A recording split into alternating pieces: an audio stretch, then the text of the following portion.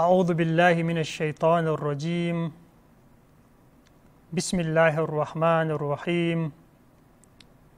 الحمد لله رب العالمين، والصلاة والسلام على أشرف الأنبياء والمرسلين سيدنا ونبينا محمد وعلى آله الطيبين الطاهرين. بسم الله الرحمن الرحيم. وما أرسلناك إلا رحمة للعالمين. بسم الله الرحمن الرحيم.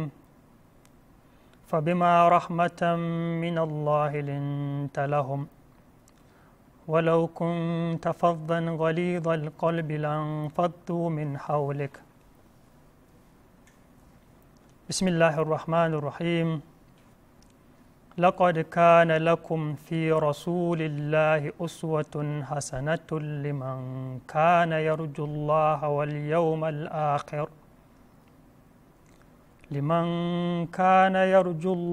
واليوم الآخر وذكر الله كثيرا. صدق الله العلي العظيم. masu kallonmu masu girma, assalamu alaikum wa rahmatullah wa barakatuh. Muna sake godiya ga Allah subhanahu wa ta'ala da ya sake sada mu da ku a wannan lokaci a kuma a cikin wannan shiri haske daga Allah, wanda kamar yadda kuka sani shiri ne wanda wannan tasha alwilaya TV Hausa ta ɗauki nauyin gabatar muku. Kuma ina ƙara wato yin sallama ta musamman ga ƙannanmu matasa wanda wannan shiri kusan ya fi keɓanta su domin ya zama ya haskaka mana ainihin abin da ya shafi wannan rayuwa tamu, kamar yadda wake shi manzan rahama Muhammad sallallahu alaihi wa alihi wasallam yake haske daga Allah subhanahu wa ta'ala, to ya zama kuma ya haskaka rayuwarmu, ya zama mun amfana da wannan rayuwa ta hanyar wannan haske na manzan rahama sallallahu alaihi wa alihi wasallam. A shirinmu wanda ya gabata mun kwana ne saboda ƙwarewar lokaci a inda muka yi bayani dangane da nasaba ta manzan rahama Muhammad sallallahu alaihi wa alihi wasallam, inda muka kawo nasabarsa ta ɓangaren mahaifinsa Abdullah alaihi salam da kuma nasabarsa ta ɓangaren mahaifiyarsa Amina alaihi salam, inda kuma muka yi ishara akan cewa da Abdullah da kuma Amina alaihi salam ko alaihi salam sun haɗu ne ta hanyar wato kilab wanda yake sunansa Hakim, wanda yake kaka ne na biyar ga manzan Allah sallallahu alaihi wa alihi wasallam. Sai ya zama dangantaka su ta nan ya zama sun haɗu. To da yake kusan mun riga mun yi bayani dangane da wannan, yanzu a gurguje kuma a sauƙaƙe za mu je inda za mu yi magana dangane da haihuwar manzan Allah Muhammad sallallahu alaihi wa alihi wasallam, wanda kamar da yadda aka sani malaman tarihi suna kawo wato maganganu, ko in ce sun riga sun kawo maganganu daban-daban na tarihi dangane da haihuwarsa alaihi salam sallallahu alaihi wa alihi wasallam, dangane da haihuwarsa sallallahu alaihi wa alihi wasallam.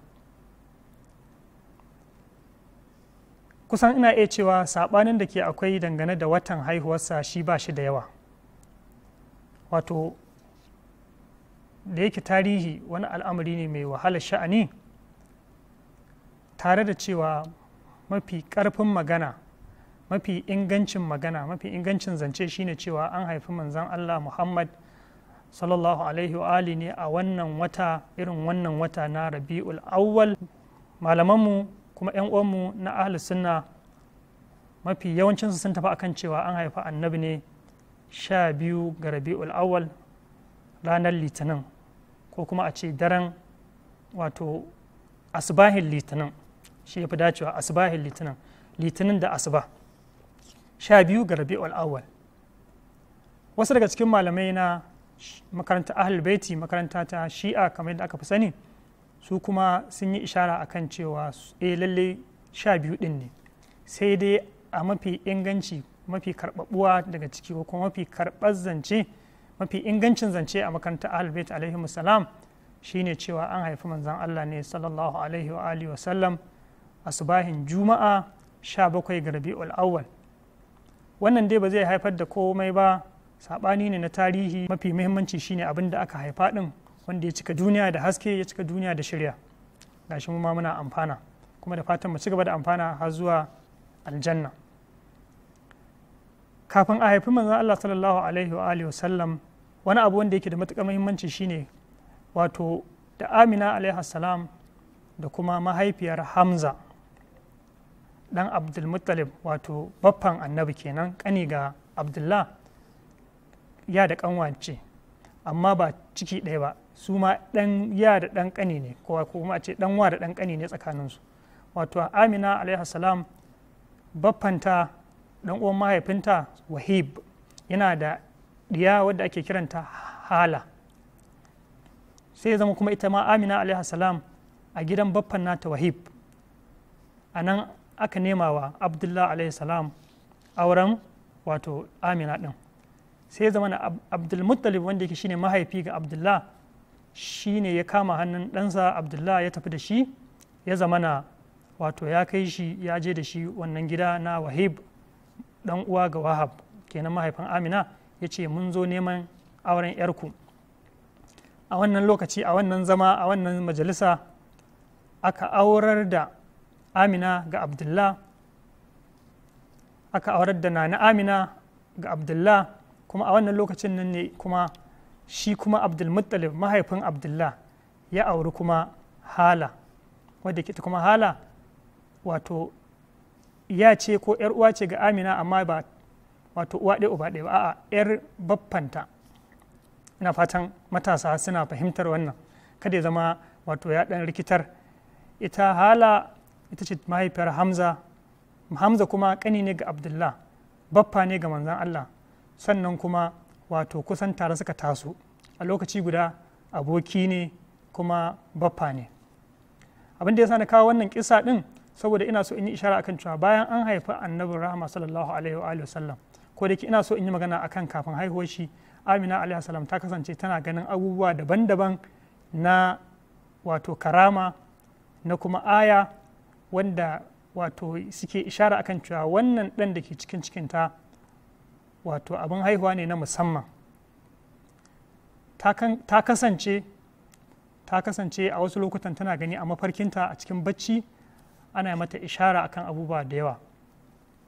Misali, akwai inda ake mata magana akan cewa innaki hamalti bi sayyid hadhihi al-umma. A cikin mafarkinta tana faɗa cewa lalle lokacin da take ɗauke da cikin manzon rahama Muhammad sallallahu alaihi wa alihi wasallam, takan yi mafarke masu ban sha'awa.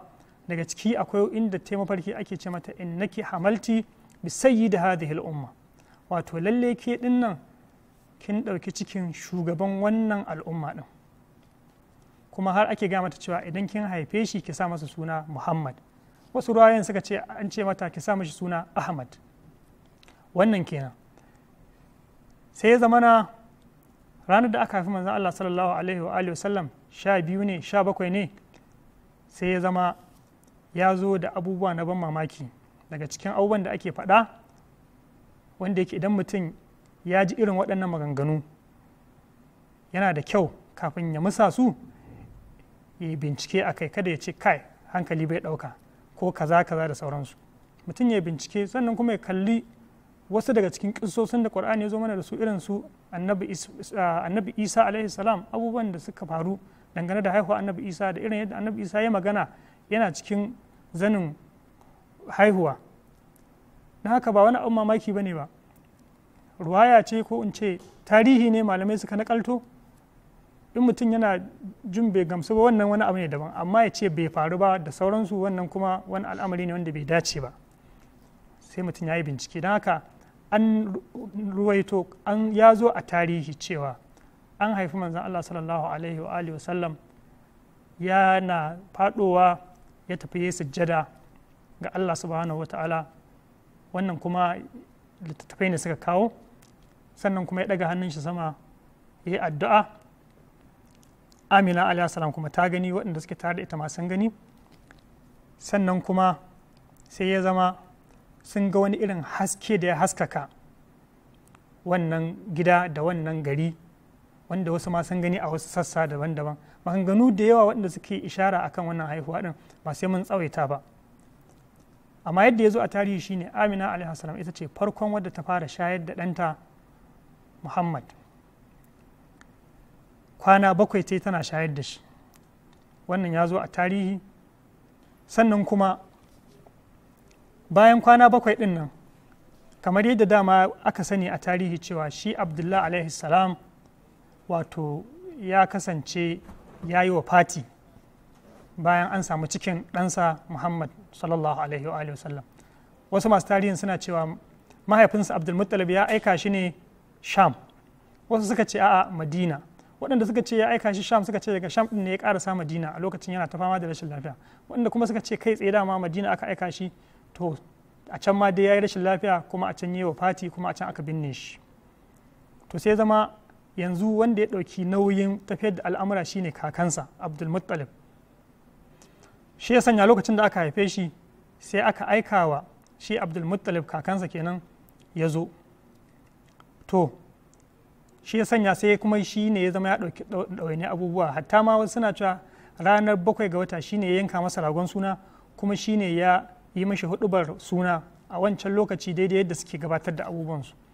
Na haka shi ne ya sa masa wannan suna da isharar da ita Nana Amina alaihi salam ta yi wa shi Abdulmuttalib cewa ina fa mafarki da kaza da kaza da kaza, a cikin ma ana ce ina haife shi in sa mashi suna Muhammad, wanda daga baya aka ɗauke shi aka damƙa shi hannun Halimatu Sadiya, wadda yake ita kuma tana daga cikin ƙabilar Banu Sa'ad, suna ƙauye ba cikin Makka suke zaune ba. Halimatu Sadiya suna ƙauye. Wasu masu tarihin suna kawo cewa abin da ya sanya Larabawa musamman Qurayshawa a cikin birnin Makka suke ɗauke 'ya'yansu suna tura su ƙauyuka domin a shayar da su yana da alaƙa ne da yanayin ƙauyuka, wato yanayin birnin Madina, yana da alaƙa ne da yanayin birnin Makka, yanayin zafi da sauransu da tsukakken waje da sauransu, rashin wadata iska saboda gari ne da ke da tsaunuka. Wannan ya sanya Laraba sai su ɗauki 'ya'yansu ƙanana su kai su ƙauyuka. A can ƙauyuka akwai wadataccen filaye, akwai iska wadatacciya, akwai ɗan sanyi fiye da Makka, wanda wannan zai ba su dama ya zama sun taso cikin lafiya da ƙoshin lafiya, cikin walwala da ƙoshin lafiya. To wannan ya sa ɗaya daga cikin dalili. Ita kuma wato Halimatu Sadiya ta samu wannan baiwa sosai, ta samu wato ainihin abin da ya shafi raino da kuma shayarwa ga manzon rahama Muhammad sallallahu alaihi wa alihi wa sallam. Amma kafin mu je mu ji irin yanayin yadda manzon Allah sallallahu alaihi wa alihi wa sallam ya rayuwa da shekarun da ya a hannun Halima, zan so in dan ƙara yin ishara akan waɗansu abubuwa na ban al'ajabi da suka faru bayan haihuwar manzon Allah sallallahu alaihi wa alihi wa sallam ko kuma lokacin haihuwarsa. Abubuwan malaman tarihi sun kawo abubuwa da yawa, lalle sun kawo abubuwa da yawa, to amma da yake mu wannan shiri ne sauƙaƙe na matasa domin mu haskaka da wannan haske, don haka sai ya zama za mu ɗan kawo ɗan kaɗan daga ciki. Bayan bayanin da ne na cewa ita kanta sai da ko na Amina alaihi salam, bayan bayanin da ne na cewa ita na Amina alaihi salam tun kafin ta haife shi ta kasance tana ganin abubuwa, tana jin maganganu a cikin baccinta, to kuma ta samu sauƙi sosai, ya zama kamar ba ta ɗauke da ciki. Mata sau da yawa sun sani, musamman mata sun sani, sau da yawa in aka ce akwai cikin nan ya shiga, akan yi fama da lalurori da abin da ya kama da wannan. To amma shi Amina alaihi salam take ishara akan cewa ita bata fuskanci komai na ɗawainiya na wahala na ciki ba. Wannan kenan. Lokacin da aka haife shi ya zama na abubuwa na ban al'ajabi da yawa sun faru. Daga cikinsu akwai wato ya zo a tarihi, an naƙalto a tarihi cewa taurari sun yi ƙasa-ƙasa, wato Allah ya haskaka birnin Makka ta yadda taurari sa suka yi ƙasa-ƙasa, ana ganin sun yi ƙasa sosai, sun haskaka gari. Wannan ya zo a tarihi. Sannan kuma ya zo a tarihi cewa akwai wuta wadda majusawa a wancan zamanin na Farisa suke bauta, wadda an ce wannan wuta shekara 1000 bata mutu ba, shekara 1000 tana ci a yadda tarihi ya zo, amma sai gashi wannan wuta a wannan rana ta mutu lokaci guda ta ɗauke ta mutu, wanda yake wannan wani abu ne shi ma wanda yake na ban al'ajabi da ya faru a zamanin haihuwarsa, wanda yake dukkan za mu iya cewa ishara ce ga Allah subhanahu wataala, ishara ce da Allah subhanahu wataala ya ƙudiri nuna wa bayansa domin ya zama sun faɗaka sun farka daga halin da suke ciki na gafala da duhun jahilci a wancan zamani ɗin. Hakanan kuma akwai abin da ya faru na tsagewa za mu ce kenan, ko kuma wato tsagewa ɗin kenan, tsagewa ta wato bangon Kisra, wanda yake shi ma wannan bango ana faɗin tarihin shi, bango ne wanda ya daɗe, kuma bango ne wanda yake kafaffe, zaunanne, ginanne, wanda yake ba a tsammanin wani abu zai iya girgiza shi, ba a tsammanin wani abu cikin sauƙi zai iya kwantar da shi. To amma cikin mu'ujiza da kuma al'amari da baiwa da kuma ɗaukaka da Allah subhanahu wa ta'ala yau wannan bawa nasa annabin rahama, sai ya zama ranar haihuwarsa wannan bango ya tsage. Bayan ya tsage akwai bagala, zan kira abin, wato wani nau'i na gini da ake yi wanda za a iya tsaitsayawa a kan wannan gini ɗin,